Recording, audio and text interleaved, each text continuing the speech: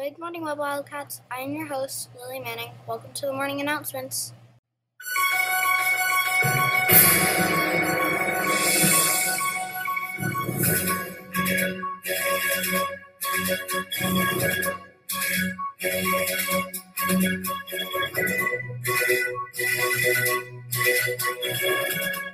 I'm your other host, Ryan Stevens. Today is Monday, October 24th, 2022, and it's a D-Day on our schedule. Today's hot lunch is chicken parmesan. It's time for today's fun fact. Did you know that octopuses have blue blood and 9 brains? Whoa! Please stand for the Pledge of Allegiance. I pledge allegiance to the flag of the United States of America and to the republic for which it stands, one nation, under God, indivisible, with liberty and justice for all. Please remain standing for the Web Way to Be. At Webb Elementary School, we believe in the Web Way to Be. We are responsible, we are respectful, we are productive, and we keep ourselves and others safe. You may take your seats. A very happy birthday to Cindy Z and those who are celebrating today.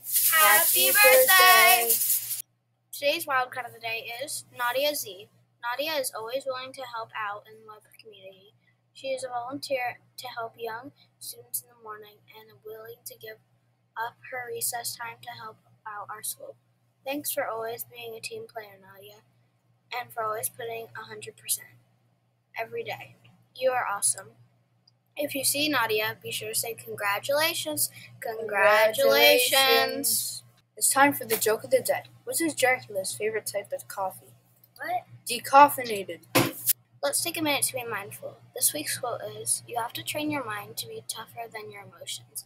I promise it'll take you so much farther. Justice for Nye. Don't forget these important dates this month.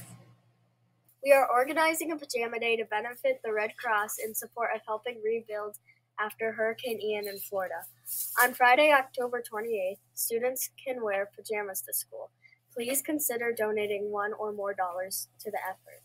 Money can be given to classroom teachers. We will come around and send it to the main office. We look forward to seeing how much of an impact young people can have on this world. Thank you for supporting Web students and all those in Florida who have lost so much over the past couple of weeks.